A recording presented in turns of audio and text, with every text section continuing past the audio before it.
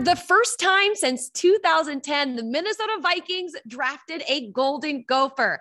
Let's welcome in the newest Minnesota defensive lineman, Esezi Otomewo. Did I nail your name? Did I get it right? I know we practiced beforehand. How did I do? You did perfect. I'm not going to lie to you. So I'm ready to start, and thank you for getting it right.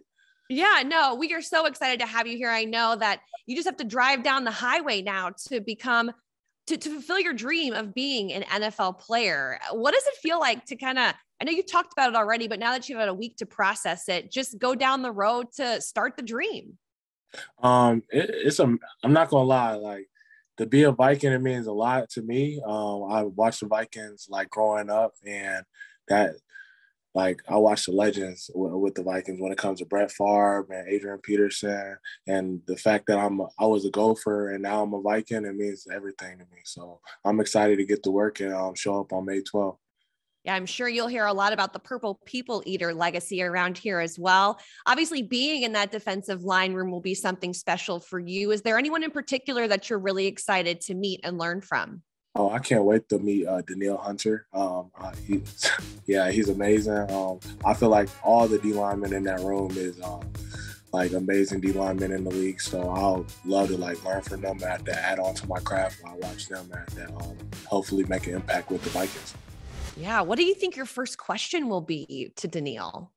I would say like, what is your like off-season workout process after? How do you carry on like throughout the season? How do you stay healthy after? What are different things that he may do that I don't do right now? So just like getting out of a rookie standpoint and just becoming a veteran faster, I would say. So I can be on my P's and Q's and just be as healthy as it can be and just like apply that to the game of football. You've got great size as a defensive lineman, 6'5", 285, and that's going to be very effective, obviously, in the NFL, being able to carry that forward and maybe even get a little bit bigger. But using that size and skill set, how can that help your play as you make your transition to the NFL? I would say using my size is like, I can line up a lot on the D line. I can line up from 3 tech to 5 tech. I can also play outside into like a wide defensive end. I just feel like I'm very versatile when it comes to positions, and like that will help out my situation not being just one dimensional, being very versatile.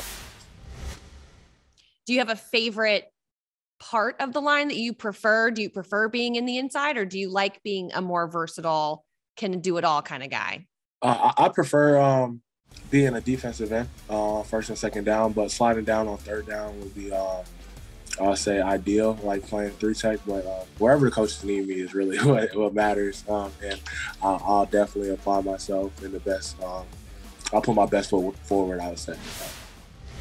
You came here for a top 30 visit. So you've been in this facility already. I know Kwesi referenced the song choice when he called you about being drafted. What are you most excited for rookie camp, knowing kind of a little bit about your bearings here already? I would say me and the rookies, I have to get in tune with them. I have to just, working out with them. I have to see my teammates. I can't wait to get on the practice field. I have to get to practice. That's probably the most exciting thing as of right now. I have to just learning the installs and just being a part of this team. You said you're from Indianapolis. You're there currently. You're obviously going to make your way up here for rookie camp next week. But I was reading an interview with you, and you said that Minnesota has felt like home since you arrived here as a Golden Gopher in 2017. What made Minnesota feel like home for you?